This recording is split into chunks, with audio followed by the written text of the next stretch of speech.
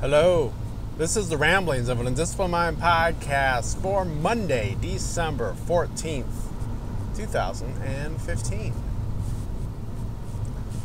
So, Saturday I got my Lasik done, and in fact, I am driving to the doctor's office now for my follow-up appointment. But I thought I would share my experience with that. So I got there and, they had me leave my glasses with my wife, so I'm being led through this place. And they did a couple tests on my eyes, just because it's been a few months since I did the evaluation to make sure nothing had changed. And we got through that, and then they give me a Valium. I've never really had a Valium before. I didn't know what to expect. I'm not even really totally sure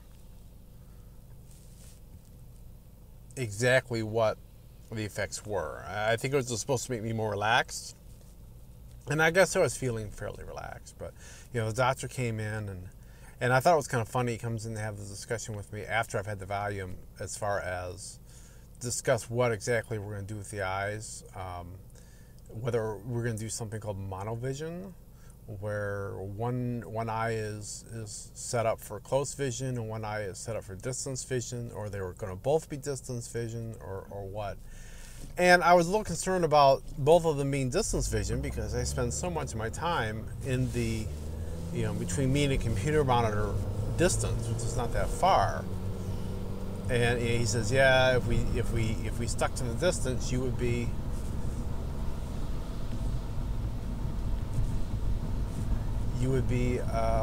having to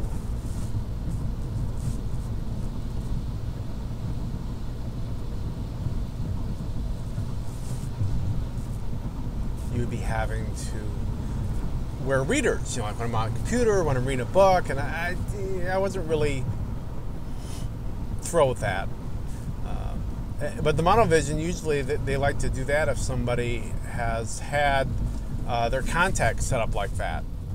My wife's contacts were basically like that, so they gave her the monovision. So, but he could do something for me that was called a mini mono, where they kind of halfway do the one eye, so you can see some up close stuff. So I opted to do that. If I absolutely hated it, for a little bit more money, I could always make the right eye also distance vision. But that wasn't terribly likely to happen. So anyway, so they pulled me into the surgery room. They had me come into the surgery room. You walk in, walk out. There's no anesthetic of the kind of the normal variety, other than the Valium. And they have me lay down on this bed. You're not strapped down in any way, shape, or form. Your head kind of sits in this little cup, if you will, and there's this laser that comes out over top of you. So the laser itself is this machine, and it's ringed by all these really bright lights that are just shining right in your face. And so to begin with, they covered up, I think it was my left eye first. So they put a little, like a disc over your eye, and they tape it down. And then they came in to do the right eye. And it gets so bright. And they're doing several things to your eyes. So first of all, they're putting these spreaders on so that to hold your eyelids open. If you've ever seen a Clockwork Orange, I think it looks about like that. Those weren't necessarily the most comfortable thing, but they were okay. I'm trying to figure out how Waze is wanting me to go, because it seems to want me to do. Oh, yeah, no.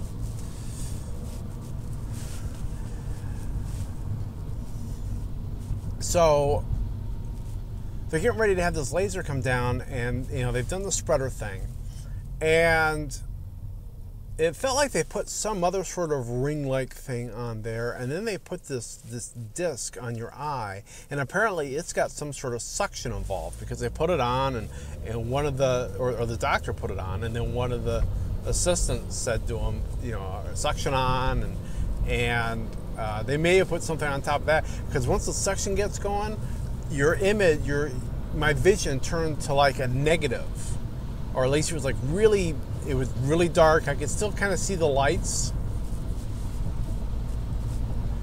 And then they had the laser do its thing. And what it's doing there is what's called cutting the corneal flap. And so they're basically cutting a hole in your cornea, but they're cutting it's not all the way around. It's enough so that on one side you got a flap. So they do that eye. I mean, there's no pain.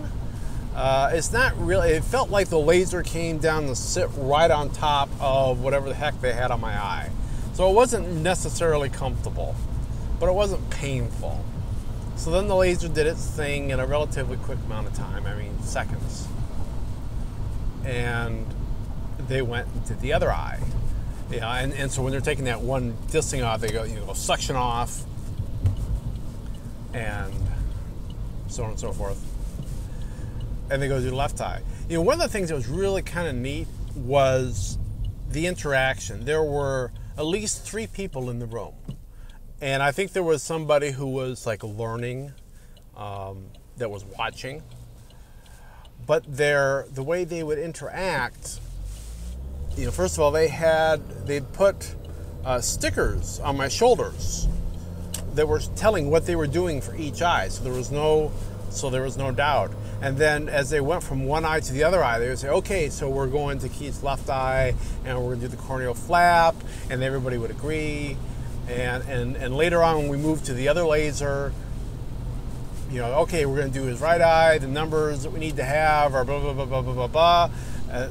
One of the assistants was reading this, and then the doctor would recite it as well, so everybody was on the same page. That they all understood what they were doing, and there were no misunderstandings as far as what was being done. It was really kind of neat. It kind of reminded me of some of these procedures, like Nathan Lowell does one when they're getting ready to pull out, where they're going through this very regimented thing to make sure that everything's ready and everybody understands that everything's ready. So they did my left eye, and that was pretty, same basic deal, got the suction thing, and they do the cutting, and they say, okay, so now we're going to move you over to the other laser. And so they literally just, what it felt like to me, I couldn't really see a whole hell of a lot. Once they took the stuff out of my eyes, I was allowed to close my eyes, and believe you me, that was all I wanted to do, was close my eyes. They went to the slid me over to this other laser, and this laser had a red light on it, and then it had a little blinky green light on it. And this was the one that was actually going to be doing things to the lens of my eye through the opening that making the corneal flap did. And they did some other things to repair the eye. I mean, I had the spreaders on again. I don't remember what else they did. It felt like they put some other stuff on there. It was really kind of hard to tell because it's just, the vision just wasn't there. And I had this red light from this laser in my eye that was doing all sorts of weird things. Sometimes I would see, 2 or 3 lights, and wow, you were going slow. And I kind of felt like, Picard, there are 3 lights, or whatever. And sometimes it was really tough to see the blinky green light at all.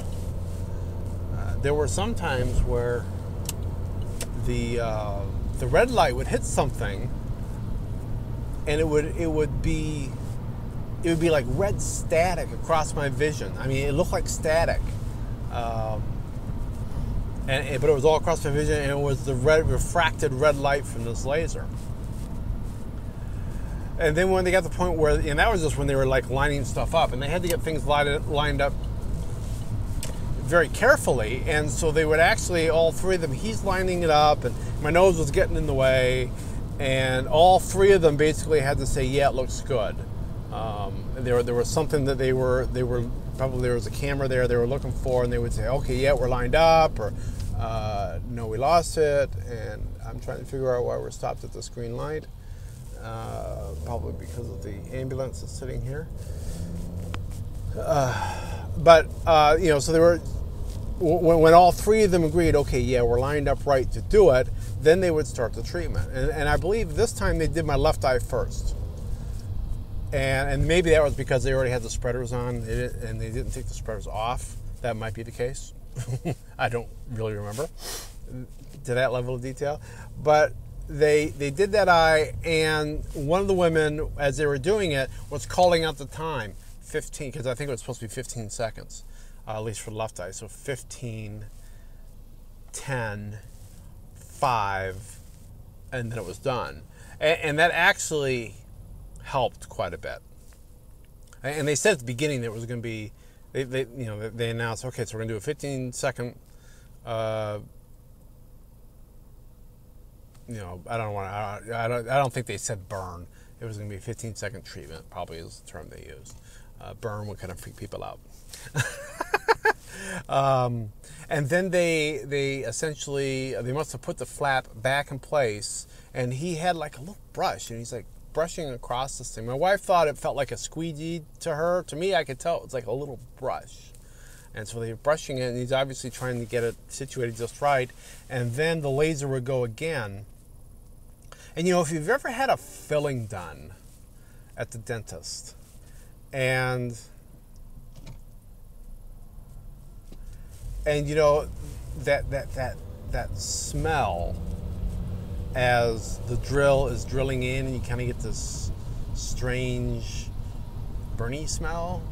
I had a little bit of that, which, the smell itself wasn't that bad because I've smelled it before. It was a little strange thinking that it was coming from my eye.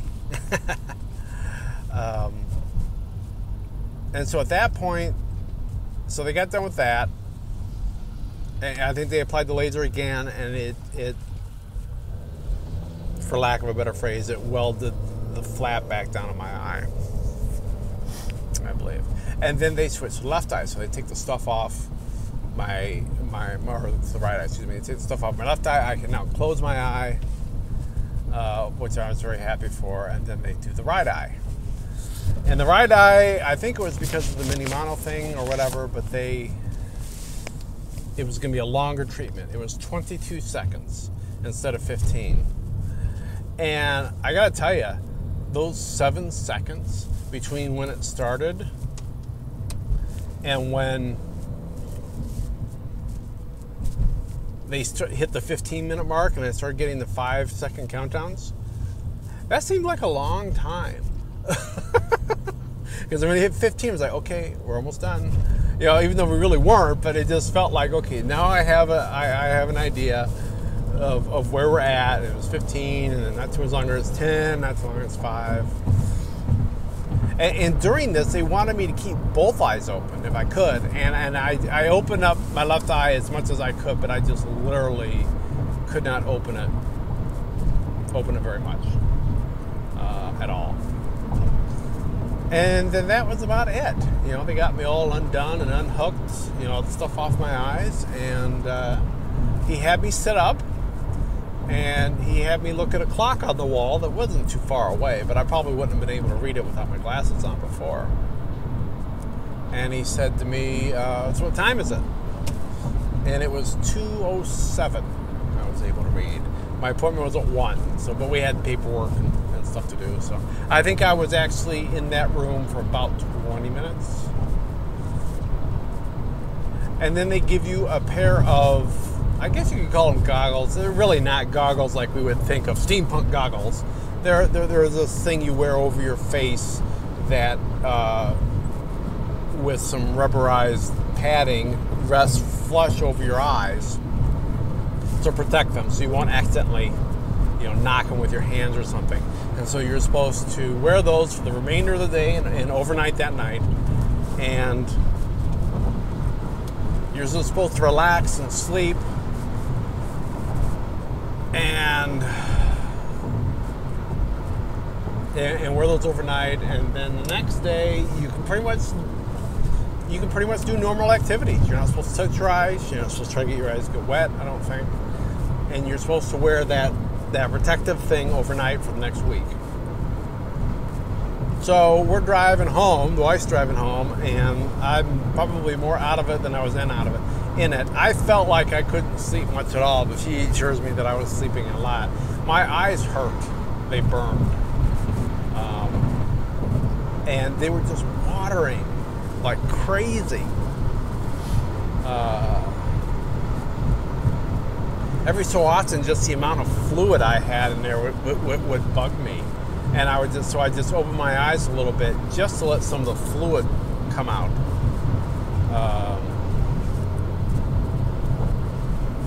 And it was really bothering me quite a bit. I mean, it wasn't like super painful, but it was to the point where I couldn't stop thinking about it. You know, about, oh, my eyes burn, and they felt kind of like you got sand in them, which is normal. And we had to get some drops. So we stopped at the store and got drops. You know, the wife went in and got them, and I just kind of sat there and probably snoozed in the car. And we got home, and I just sat in a chair for the rest of the day. And I had her put, I think the Army-Navy game was on. And I asked the wife to put that on or something on, just so I had something to listen to besides the quietness of the house. And I listened to that, and I did a fair amount of sleeping.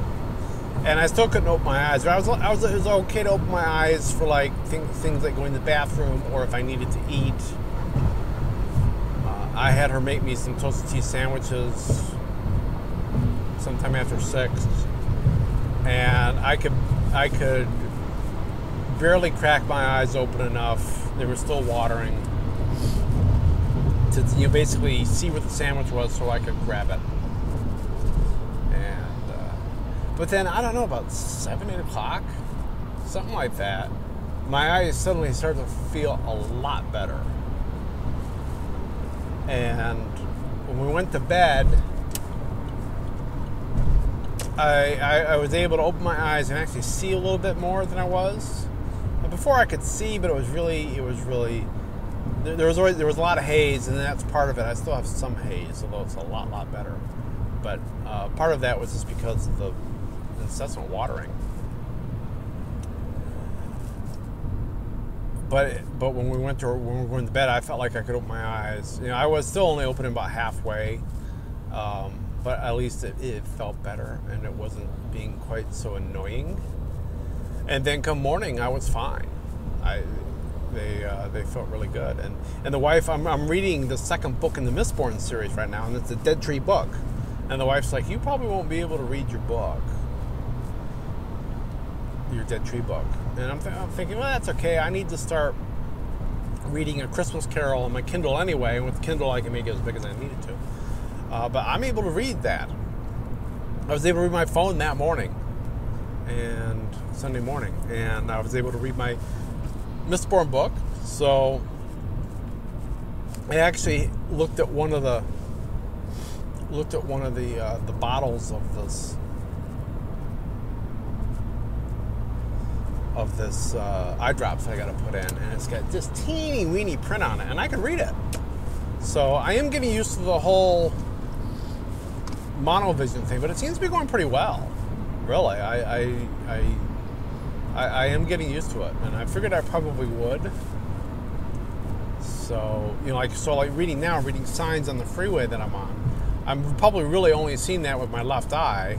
What I'm seeing with my right eye would be kind of hazy, but I'm not really seeing any of the overlaying haze. Yesterday I was looking at stuff from a distance and I would kind of see the haze, and I'm not seeing that right now. So of course it is kind of wet and rainy, so I do have a little bit of hazy going on the windshield, but I think I can tell the difference.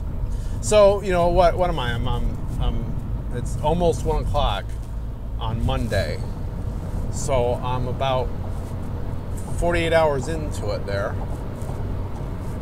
And I think I'm happy with it so far.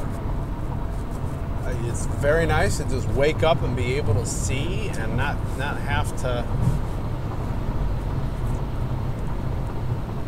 to put on glasses or put on contacts or anything like that. So yeah, I think I'm going to really like this. Get out of the way. Oh, lovely. It's like Waze locked up my phone. Excellent. Excellent. Anyway, so that's what I thought I'd talk about today. I thought I'd share that experience. What the heck is doing this podcast for than sharing when I get something uncomfortable done to me? But it really wasn't that bad. I won't say that I was enjoying it, and I was glad when it was over. But I've done much worse. The very worst. There was one point he was doing something on one of my eyes, and it hurt a little bit. And I must have grimaced or something, and he asked me if anything's wrong, and I told him it hurts. And they put some more drops in. She must have like an antiseptic drop that they were putting in, and then after that it was okay. And it was just that one time. So I really can't complain about it. And so far I am enjoying the results. So tomorrow I'll be heading back to work like usual. So I will be talking to you then. So be seeing you.